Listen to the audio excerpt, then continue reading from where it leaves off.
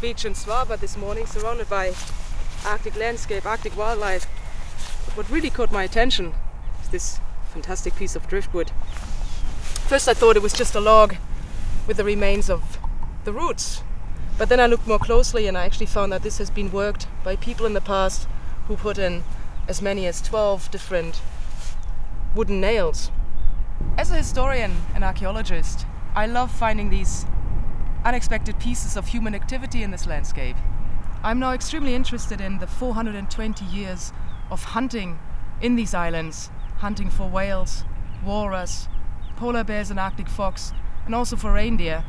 And I'm wondering, is it possible to find the data, find the catch data of 420 years and retrace the steps, then bringing it all forward again and looking at the impact this hunting had on the environment and what we're seeing now essentially?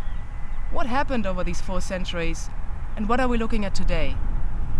I'm always a little bit nervous about being in Svalbard because Svalbard, as beautiful as it is also polar bear country. Doing fieldwork in polar bear country is difficult. You never know where one is going to pop up. I'm just a visitor here, but ideally we'd see each other from a distance and just walk different directions.